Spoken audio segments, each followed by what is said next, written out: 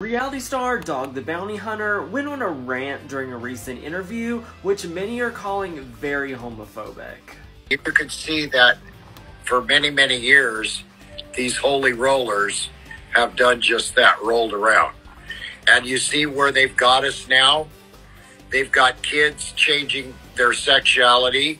Yep. They Come on. preach about tithing more than they do about what's going on. Yep. Stop all that. Rebuke them. 2 ways to rebuke. In Jesus' name, and then physically. Jesus was not a sissy. I don't know how long of a whip he had, but he threw over the tables, whooped them all, threw them out. He was not a sissy man. And so that's what we need is, I heard a preacher say the other day, we don't need no more sissy men. Pride month, was it?